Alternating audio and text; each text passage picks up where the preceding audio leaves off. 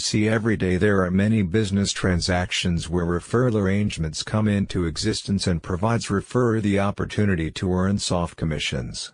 Airbnb is a good example where anyone can rent out their investment property without the need to pay for a hotel license fee.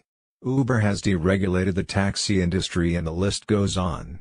The time has come for Referral Economy to deregulate and formalize the referral service space, where referrer will be paid in soft commissions.